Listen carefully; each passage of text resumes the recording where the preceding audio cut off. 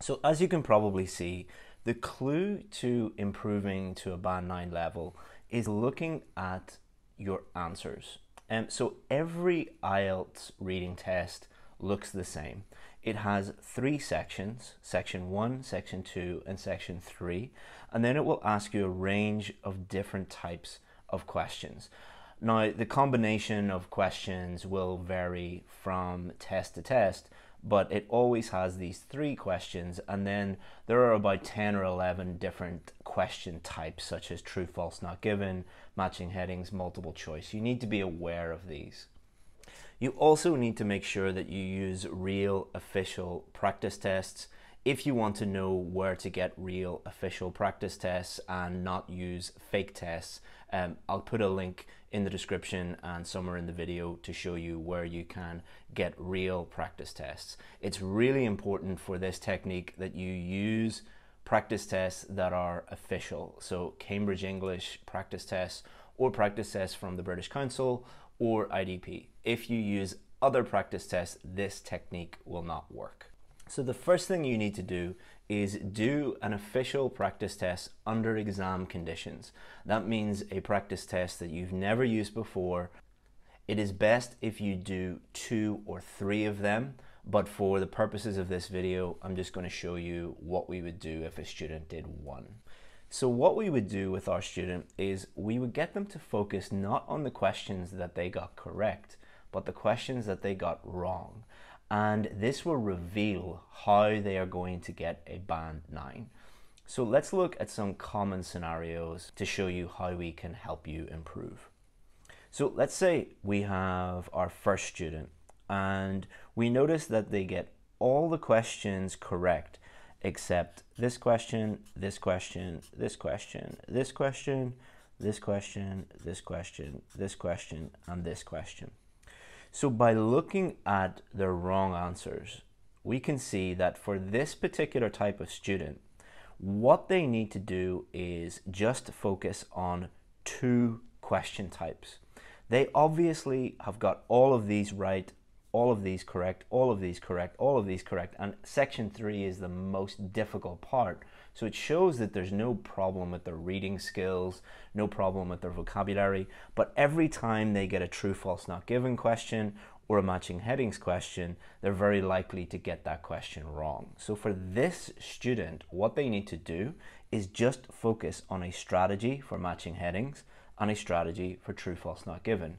And if they do that, they're going to dramatically improve their IELTS reading score because they are thinking and improving strategically. They're not trying to improve everything.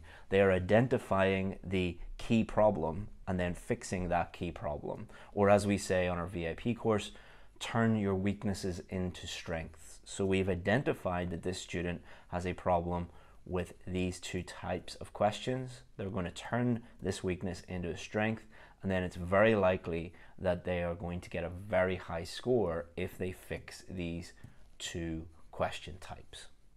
Now let's look at a different student. So this student gets nearly all the questions correct, but they get this one wrong, this one wrong, this one wrong, this one wrong, this one wrong, this one wrong, this one wrong, this one wrong, this one wrong, and this one wrong. So section 1 is quite easy. Section 2 gets a little bit more difficult, and section 3 gets even more difficult still. So if the student is getting all or mostly section 1 and section 2 correct, but when they get to section 3, they get nearly all section 3 wrong, or most of their mistakes are in section 3, this is an indication that this student needs help with their reading skills and or their vocabulary. Most of the time it will be both, because section 3, the text is going to be more difficult, the words in that text will be more difficult to understand, and the reading skills required, it requires more skimming, scanning, close reading. So for this student, most of them are incorrect, so we need to help this student mostly with their vocabulary and their reading skills. It could also be for a student like this where they're getting mostly section 3 wrong, where they are running out of time. So they had no problem in the first 2 sections, but they're running out of time. If they have a timing issue, then we need to help them with the different types of questions, familiarize themselves with the different types, help them with the strategy for those different types of questions, and then slowly build up speed. So if you had a problem for it, let's say this student just could never get everything done on time, what we would do is we would start off very slowly with this student, and we would say, okay, take 90 minutes to do everything properly. Can you get everything correct in 90 minutes? Let's say they do that, or they get nearly all of it correct in 90 minutes. Well, let's try it then in 80 minutes, and then 70, and then 60. So we're slowly building up speed, and that's how we would help that type of student. So we've helped student A, who just needs help with true, false, not given and matching headings.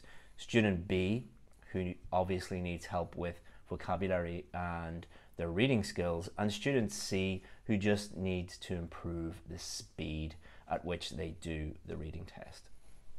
Now let's say we're working with a student and they get this one wrong, and this one wrong, and this one wrong, and this one wrong, and this one wrong, this one wrong, this one wrong, and this one wrong.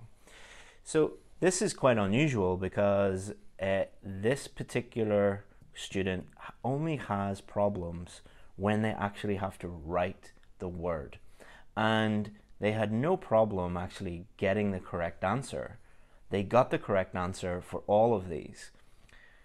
They have no problem therefore with sentence completion or summary completion because they actually found the correct answer. However, this student spelt equipment wrong, concerns wrong. They had a problem with the spelling of procedure, injuries, sunlight, transpiration, and weight. So for this student, they do not need to work on strategy. They do not need to work on speed. They don't need to work on vocabulary or reading skills. They just need to work on spelling. So as you can see, each student is very, very different, and we need to understand what their weakness is first, and then we attack that weakness. And spelling, there are different ways that we can help students with their spelling. But unless that student did this analysis, this weakness analysis, they would never be able to really understand their problem. Imagine this student goes and does like a very long reading course at a school somewhere, and they learn all of these different strategies and techniques and everything. They're not actually going to improve because their real issue is spelling. And it takes about 1 hour to figure this out.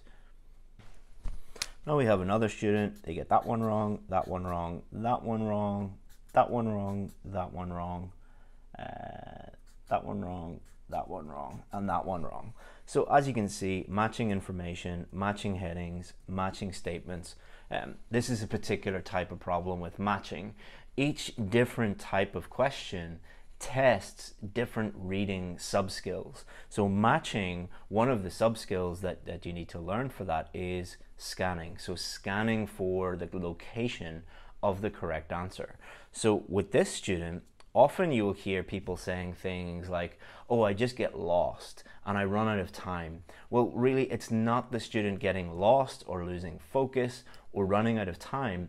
It is just they really need to work on their ability to scan, or it might be a skimming issue, or it might be that whenever the question requires students to really read carefully and think deeply about the answer, they get those questions wrong. So they need to work on close reading. So to summarize, it is extremely rare for a student to just be bad at reading and just continuously get low reading scores. There is always a reason. Normally it's one or two of these reasons. What you need to do again is get official practice tests. Do at least one. Better to do 2 or 3 under exam conditions, and then do this analysis of your weaknesses.